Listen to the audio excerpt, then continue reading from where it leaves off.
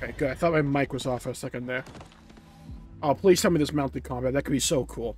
That could be so freaking cool. Oh my god, it's giving me Shadow of the Colossus vibes. Look at those dudes. Well, that... oh my god, was that like a giant octopus down there? Okay, that guy is just like a smaller gaping dragon. This is cool. Show me gameplay, please. You're not going to, but I want to see it. That's a boss. Oh, got gameplay. Oh my god. Oh, thank god. It looks like Dark Souls. Oh, what? Wait a minute. What? We're going full anime. That sword, dude. Don't cut away from that. Yo, that horse got jumps. Is that a player character? That'd be pretty cool. There's so many different aesthetics here. I'm really liking it. Okay, so I'm assuming that's player characters are going to be ported in. That dragon looks mean as hell. Look at him. The red lightning. Okay, I really like how colorful this game is. Oh, that dude had a bad day.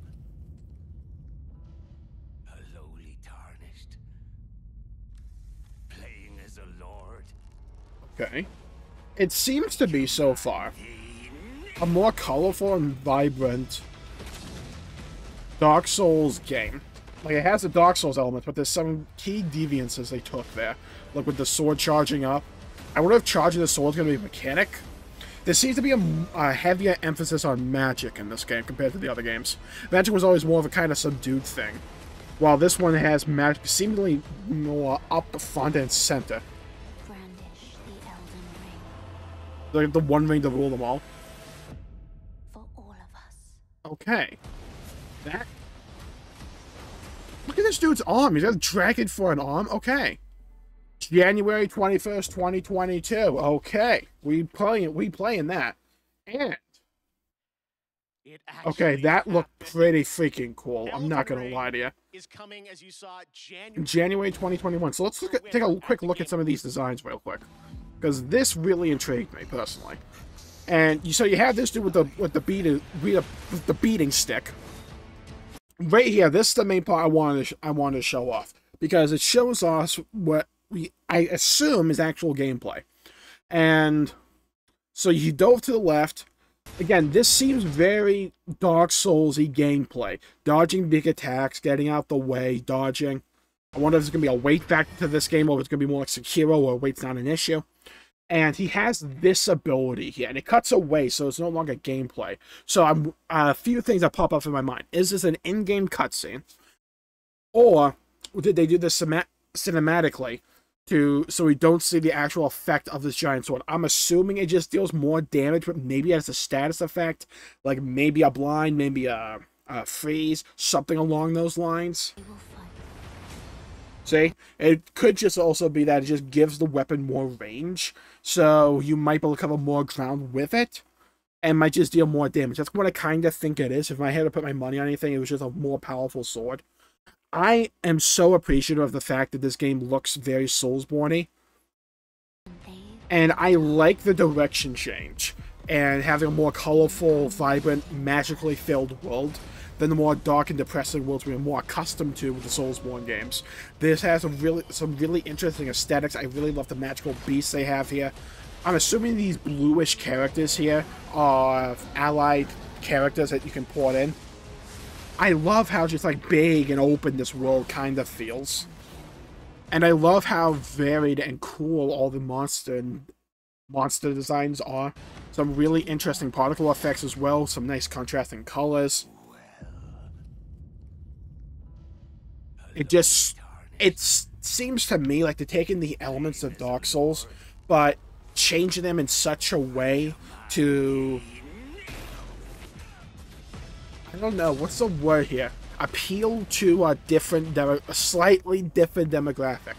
Like, a more for those who may have thought the Soulsborne universe was a bit too low fantasy for them, and just wanted more magic in it, I think Elden Ring's going to satisfy that particular niche. And again, you see here all these monster designs, like this undead moose thing that has a bunch of spirits around it with a skull. There's just so many different aesthetics here that it's really cool, and you still have these dark and depressing undertones, but you have these more vibrant, more epic landscapes and battles as well. And that to me is something I really wanted to nail, and they seemingly have. They have a lot of unique and varied enemy design, some nice landscapes actually, some nice actual like boss arenas to fight the enemies with, where you have these tombstones that the boss can knock through around, but you also have this elevated land. Well, it's not elevated, it's more like hilly landscape, so maybe that can factor into the gameplay a little bit. Elden Ring, again, it's coming out in January, so I got a little like 7-ish months till it releases. I'm really interested in this game.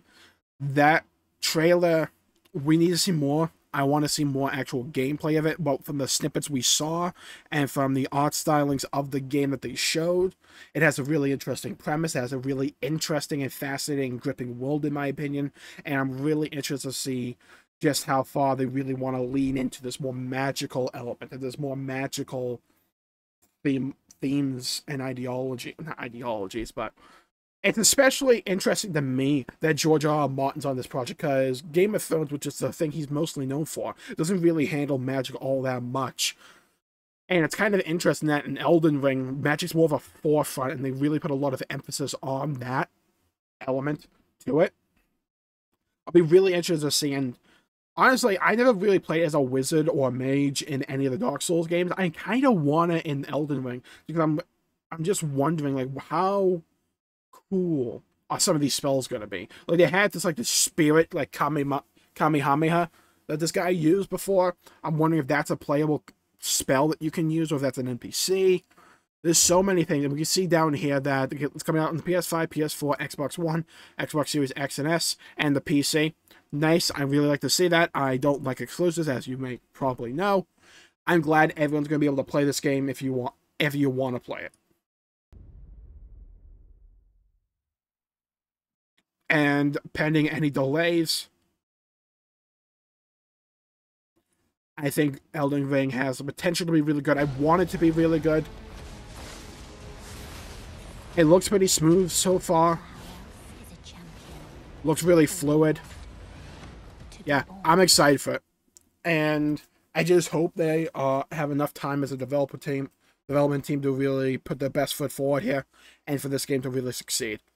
So, thank you all for tuning in. My pleasure for making the video. If you enjoyed it, please leave a like and subscribe if you liked the video and you'll want to see more content. I know I would appreciate it. Stay safe out there. Have a great day, and I'll see you all next time. Bye-bye, everybody.